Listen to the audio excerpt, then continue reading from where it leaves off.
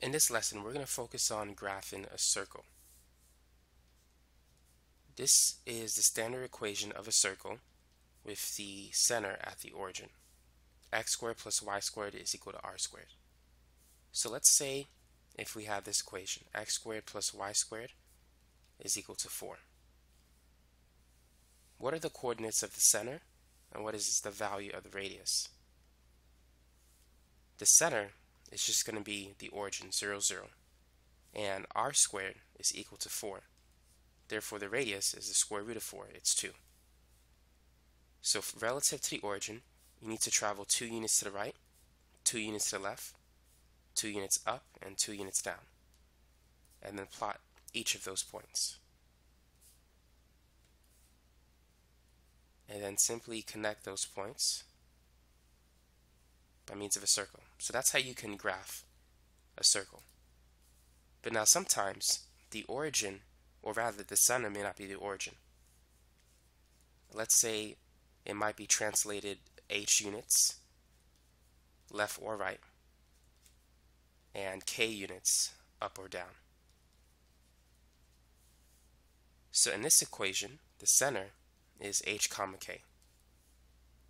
So let's say if we have the formula x minus 2 squared plus y plus 3 squared. And let's say that's equal to 16. What are the coordinates of the center and what is the radius? The center is going to be 2, negative 3. You simply need to change the sign. If you set x minus 2 equal to 0, and if you find the value of x, x will equal 2. The radius is simply the square root of 16, so it's 4. Now let's go ahead and make a graph. So the first thing that we want to do is we want to plot the center, which is 2, negative 3. So it's over here.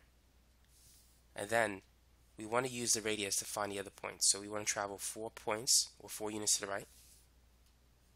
That will take us to the point 6, negative 3. And then 4 units to the left, relative to the center. That will take us to the point negative 2, negative 3. And then we need to go up 4 units. Negative 3 plus 4 is 1. So that will take us to the point 2, comma 1. And then down 4 units. Negative 3 minus 4 is negative 7. So that will take us to the point 2, negative 7. And then simply plot the 4 points that are on the edge of the circle.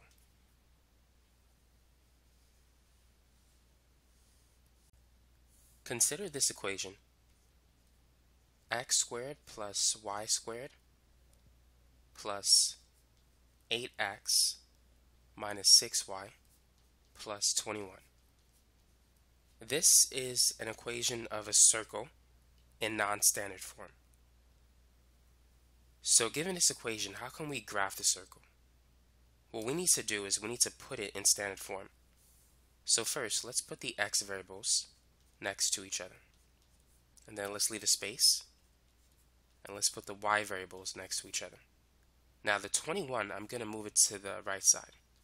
So it's going to be negative 21 on the right side, since it's positive 21 on the left side. And we need to complete the square. Half of 8 is 4. So we're going to add 4 squared to both sides. On the left side, I'm going to write it as 4 squared.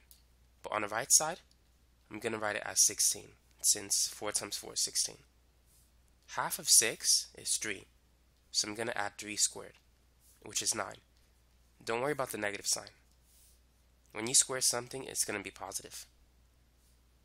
So now let's factor x squared plus 8x plus 16. It's a perfect square trinomial. Now you can literally see everything you need.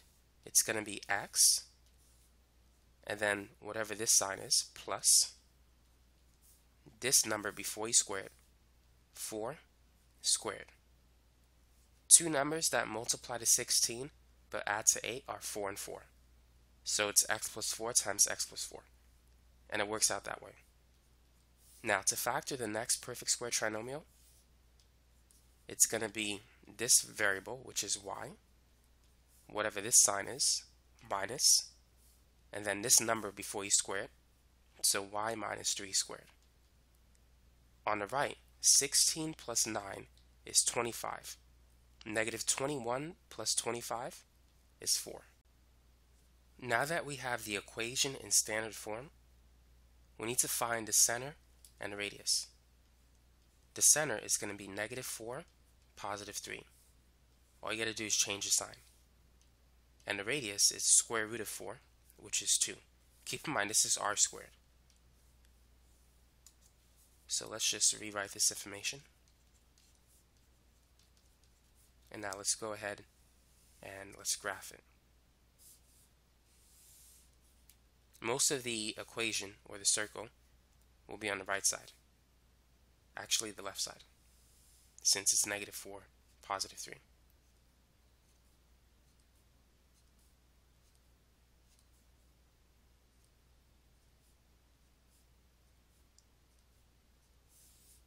So let's plot the center.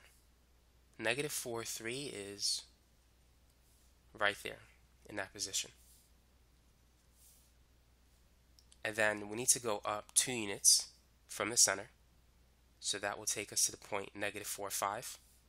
And then down 2 units. And then 2 to the right. And 2 to the left. And so let's go ahead and graph it.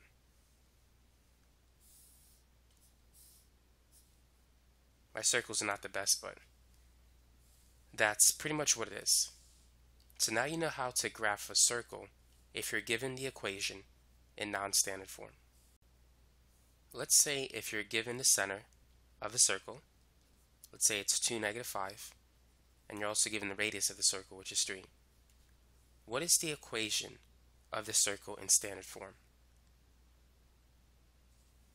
So first, we need to realize that h is equal to 2.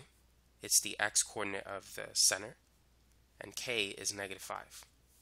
And here's the standard equation. It's x minus h squared plus y minus k squared, which is equal to r squared. So h is 2, k is negative 5, so it's y minus negative 5, and r is 3.